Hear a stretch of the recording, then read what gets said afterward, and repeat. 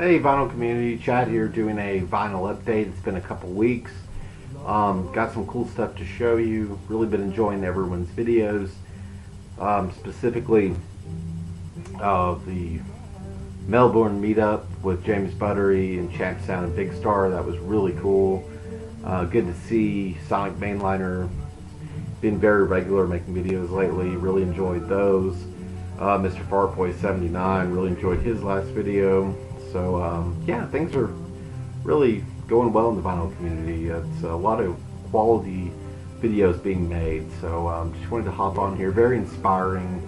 Makes me want to go out and buy a record. So just wanted to get to it and show you some of the stuff that I picked up over the last couple of weeks since my last video. Playing in the background a new record from 2014. This is Bonnie Prince Billy's Singer's Grave, A Sea of Tongues. This is on Drag City Records. This is from, I believe this was released last week. And just really love this album. This is sort of a stripped down sound for, there's the man himself. You can see that in his overalls. This is sort of a stripped down sound for Bonnie. Nothing really out of the ordinary as far as his sound goes, but it's a really good record. It's his best record since 2009's Beware, in my opinion. Will Oldham, he's one of these guys that puts out a lot of material, and I think that's inherently suspect when any artist puts out a lot of material. You just assume it's probably not all that good, and a lot of times there's a lot of bad records, records you want to avoid.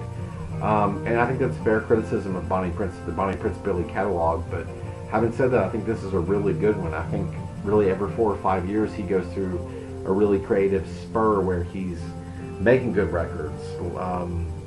1997's I See a Darkness, 2003's Master and Everyone. The late 2000s were a really good period for him. I really loved the Lie Down the Light record, the Letting Go record, and Beware.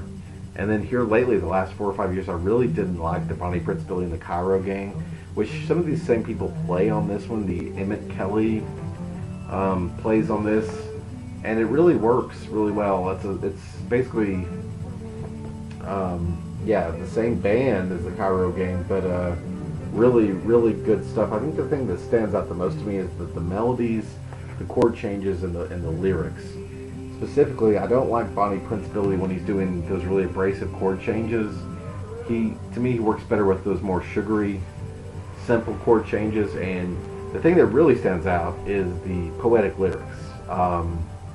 Really on top of his game as far as the lyrics go. I think this is maybe his most beautifully written lyrical album he's ever done. So I highly recommend this. This is worth checking out. Again, guy puts out a lot of stuff.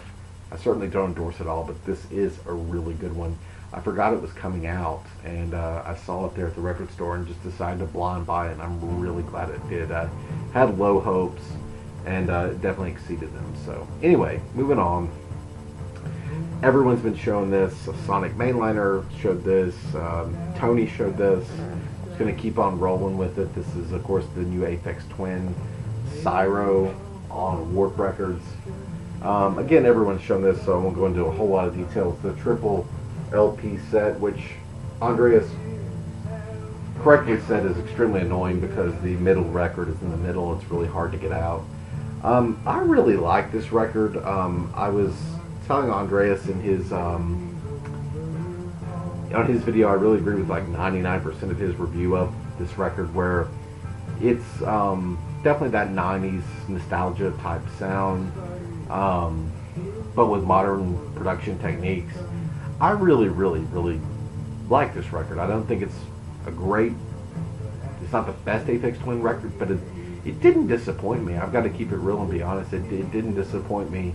I thought the thing that really stood out to me was just that I've not heard anyone speak on that maybe I could add to the conversation with, is the sheer musicianship as far as time signatures, as far as attention to detail, layering. Richard D. James, I mean, he really is a genius, and some of the time signatures on this are just insane, and synth tones, everything. It's a really good record. It's worth checking out. If this was done by anyone other than Aphex Twin, it would probably be held as one of the greatest records of the year. But it's a blessing and a curse having that name associated with it, because he has such amazing past work. But it really didn't let me down. I really liked it. I think it's a very solid record. It didn't disappoint me.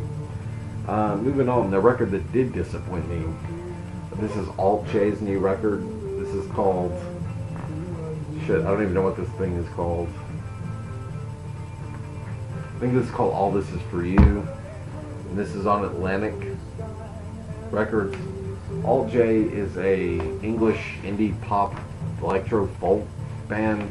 This is their second LP after last year's An Awesome, or 2 years ago, I think they released a record called An Awesome Wave.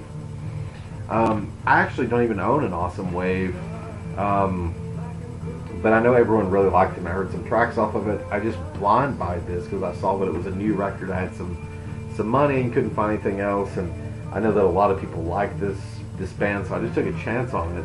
This is a 2 LP set, colored vinyl. One is a blue, the other I believe is orange. Again, when I had heard of this band's last record, I really liked a lot, and I had not heard anything off this, and it was just a huge disappointment. This is not very good at all. It's just a mess. The intro starts off pretty strong. It's an instrumental intro, voice centric instrumental that I really liked, but it was really all downhill from there. Nothing really memorable about this. Sort of a mess. Short instrumentals that fill out of place. I can't really say a whole lot about it, than it was just a disappointment, and I would not recommend it. Sorry I bought it. This is a fantastic record. VC favorite, Can. This is the reissue soundtracks on Spoon Records. This is I'm not sure where this is at in the Can discography. If it's, I'm assuming it's post, Tago Mago. I can't remember. I used to know, but basically music from soundtracks that Can did. Deadlock, Cream, Bottom, Deep End, and a German Word. Compilation from 1970, so I guess that's right before Tago Mago, post Monster Movie. There's the band. This is just great stuff. I'd actually never heard this. Really big fan, or I'd heard parts of it, string parts of it, and I knew it was going to be great, and it was even better than I thought it was going to be. Really, really great songs. Love the song Mother Sky from Deep End. Great song. Deadlock, incredible. These reissues, I showed the Monster Movie reissue in my other video. These are done really well. Not a lot in terms of packaging if you're into that, but as far as the sound quality, the records themselves, really nice stuff. I think they're doing a great job reissuing these, and these are things that really need to be reissued, because the previous reissues still go for quite a bit of money, so. And it's just great to have great music, so yeah, Can soundtracks. Another recent reissue, this is Fela Ryan Kuti and the Africa Kute and the Africa 70. This is Confusion. This is Afro beat, jazz, funk. This is from 1975, I want to say. This is just great stuff. Sort of like if Funkadelic was playing a John Coltrane cover or something. It's just insane stuff. It was a blind buy for me. I'd never seen this shown. I know this band has gotten some love in the VC, but I've never actually seen anything shown. They had a lot of these records recently reissued, and just went for it, and I was really glad I did. I've spun this 4 or 5 times now. The musicianship is just incredible. Really good stuff. Looking forward to checking out some more stuff from this band. Really good. A few more here. Blue Note reissue. Blue Note is reissuing all these 5 vinyl records, or 4 or 5 vinyl records every month as a celebration of their 75th anniversary. I'm picking some of them up as I go along. This is Eric Dolphy's classic jazz LP, Out to Lunch. Freddie Hubbard, Bobby Hutcherson, Richard Davis, and Anthony Williams make it this band. This is class and avant-garde jazz. Just, again, with the time signatures, with the playing, with the attention to detail, it's just an absolute classic as far as essential jazz LPs. I would put this in the top 25 ones you need to own if you're starting a collection. Really breaks down the doors as far as the avant-garde. Along with Ornette Coleman, those guys around that time, the late Eric Dolphy. Wow, the song Straight Up and Down, Out to Lunch, Hat and Beard. Just great stuff. A lot of stuff in 9/4, 5/4 time signatures. This is a musician's record for sure. This is not something that really for the casual listener at all. I'm really digging these Blue Note reissues. I've seen some in the VC, but I think they're doing a great job of it, making this music accessible to everyone. Just crisp sound, really good stuff. I'm looking forward to more coming out, which I think they have plans for the next year, year and a half of reissuing these every month. This is one to pick up for sure. This is a Kiss. I shared one of their records earlier. I don't know how to pronounce this. But this is Josh Homme's, Nick Oliveri's band before the Queen of the Stone Age Kiss. This is Welcome to Sky Valley. I think this is their second LP from 1994. This is great. This is sort of stoner hard rock. I would call it Black Sabbath hard rock type stuff. Legendary band from the California desert. Killer riffs, killer musicianship. I really like this one. I showed the other one,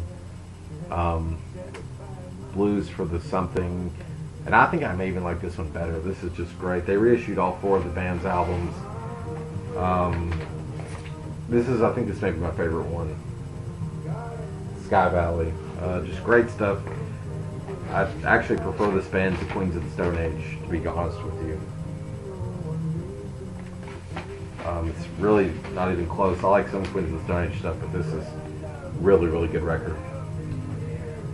Getting to some jazz, ECM. This is John Abercrombie, Dave Holland, Jack DeJohnette, which make up the Gateway. This is their debut LP on ECM from 1979. This is a great ECM release. Just a trio of, John Abercrombie, Jack DeJohnette. That's just, doesn't get much better than that in my opinion. This is a really, really good ECM release, which I believe they did Gateway 1 and 2, and this band did several releases. I knew this was a good one to get, and I never heard it. Didn't let me down at all. Just what happens when you get amazing, genius musicians in the room. Get something like this.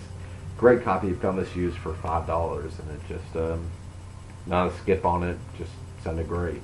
Glad to finally own that one. Most of these next ones are just jazz. Bags and Train, Milt Jackson and John Coltrane from Atlantic. Also got this the same day as that one in the used bin for like $7 or $8. Wasn't too crazy about this one as far as John Coltrane records go. Although it's obviously collaboration, but glad to get it just because it's a Coltrane release. Wasn't crazy about Milt Jackson's contribution to this and the instruments he played on it.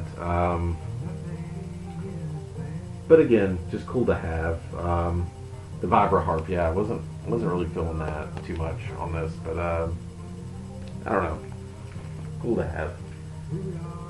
The next two are Ahmed Jamal. This is Outer Timor Space. This is the second volume of extended performances of the Montreux Jazz Festival in France. This is really good. This is just basically a trio of Ahmed Jamal, Jamil Suleiman on bass, and Frank Grant on drums. Extended performances of the song Bogota and Extensions. Just 2 songs from the 1972 festival, I believe, on Impulse. This is really, really good. I love the broken down sound of the trio, Ahmed Jamal trio, just playing out. I love that cover. It's a great cover too. Really good. really, really good. Someone said Ahmed Jamal never played a note too many, and I agree with that. His playing is very minimal, but in a really good way. I really enjoyed this record a lot. One of my favorite Ahmed Jamal releases. This one not so much. So this is Ahmed Jamal 73. This is on 20th Century Records. I found this for 50 cents. So I'm not going to bitch too much about it. I'm not gonna leave any Ahmed Jamal for 50 cents, but this one is not very good. This is I believe he's doing like a war cover for the first song, "The World Is a Ghetto." A lot of orchestral instrumentation, which doesn't work for Ahmed Jamal. In my opinion, I'd much rather see the trio, the broken down sound, as opposed to an orchestra. Did not like this record at all, really. Two more. Gary Newman, The Pleasure Principle, also got this in the used bin from 1979. I didn't know Cars was on this one. I thought Cars was on a different Gary Newman album, but it actually is. And this is a great album. This is just classic post-punk, synth-punk type stuff. Everyone knows Gary Newman, so I'm not going to spend a lot of time on it. Just a nice, clean copy. Got this for like $10, and just glad to have it. It's interesting stuff. And lastly, filling in the Dylan collection. I'm almost there. I have like 3 more records I need to fill it all in. This is another side of Bob Dylan. This is from 1964, I want to say. This is Bob Dylan's 4th album, right after the times are changing and right before Bring It All Back Home. This is not a very good Bob Dylan album. It's a very good album, but the people that bitched about Dylan going electric, I mean, how much longer could he do something like this at this point? He made really, the first album, the solo album was really good, but Blowing in the Wind, Times They Are Changing, that sort of took that sound really as far as it could go, and he goes one album further with this, and I think going electric on Bringing It All Back Home was a good thing, because this is not all that good. It's okay. There's some high points, but this is sort of a low point in the overall Dylan catalog. But again, I'm a Dylan completist, so I wanted to have this. So there you go. Yeah, so it's good to see everyone, and thanks for watching. Hope to see you all soon.